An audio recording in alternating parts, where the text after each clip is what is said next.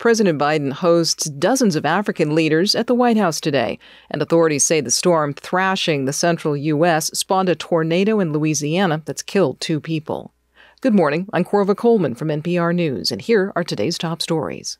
President Biden is hosting dozens of African leaders at the White House today. It is the second day of the U.S.-Africa Summit. NPR's Deepa Shivaram reports one major topic includes several presidential elections that will happen next year in Africa. Countries such as Liberia, Nigeria, Zimbabwe, Sierra Leone, and Democratic Republic of the Congo will have presidential elections next year. National Security Advisor Jake Sullivan told reporters this week that the administration wants to do everything it can to support, quote, free, fair, and credible elections. Biden will also give remarks at the U.S.-Africa Business Forum in downtown D.C., where leadership from more than 300 companies from the U.S. and Africa will convene. Later in the evening at the White House, African leaders and their spouses will be invited for dinner hosted by the president and the first lady.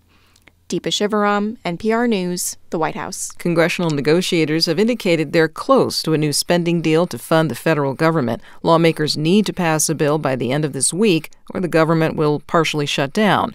The House is expected to vote on a short-term spending bill today to help give negotiators more time to finish their work.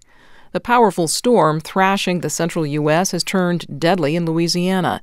Authorities in Caddo Parish near Shreveport say a tornado has killed a woman and her young son. The Caddo Parish Sheriff, Steve Prater, says the tornado was so powerful it wiped some homes off their paths. The few houses that are in there, totally destroyed, gone. You just have to look for bits and pieces out in the woods of even the houses. The same storm is responsible for blizzard conditions farther north. Parts of Nebraska, Wyoming, and South Dakota could get about 2 feet of snow. Policymakers for the Federal Reserve conclude their 2-day meeting in Washington today. They're widely expected to increase short-term interest rates by 0.5%. That would be less than recent rate increases. The Fed is trying to bring down soaring inflation.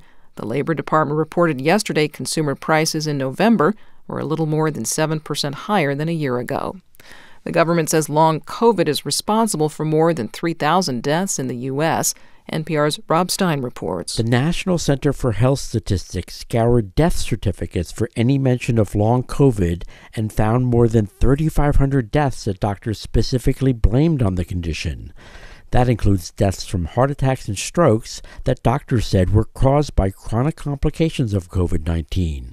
However, the researchers and others say the estimate is likely a significant undercount of the true number of deaths from long COVID, which is still poorly understood and defined. And deaths from long COVID are likely to continue to rise as more people continue to get COVID. NPR's Rob Stein reporting. This is NPR.